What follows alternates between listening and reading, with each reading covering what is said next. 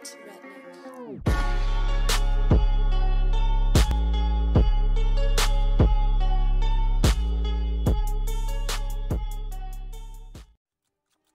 up YouTube, it's Primal here, and today I have an interesting video for you guys. This doesn't really have much to do with competitive, I know, but I thought I would show you guys how to do the Pyromaniac daily order on World War II. Basically all you have to do is really get 75 kills using fire, but honestly it's easier said than done. The way I got this done was through using the Molotov kill streak along with the incendiary shells on the combat shotgun. This is the class that I find works the best for doing this. You would run any shotgun of your choice. Just make sure you can run the Hustle and the Expeditionary Division so you can have the incendiary shells, and you'll be able to reload them faster.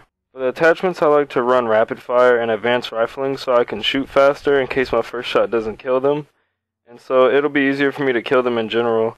Now it doesn't really matter what you run for your nades, but I find smoke really helps a lot with pushing choke points and making sure you don't just die over and over again.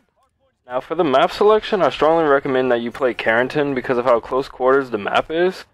If you can't play on Carrington, then you could just play Hardpoint and try to vote for smaller maps like USS Texas or Flak Tower and try to stick to close quarters gunfights so you can come out with the 75 kills in a single day like me. The only warning I can give you guys is not to get too close or too far away from the enemies because you do need to kill them with the burn and not your actual shotgun. I made that mistake a lot.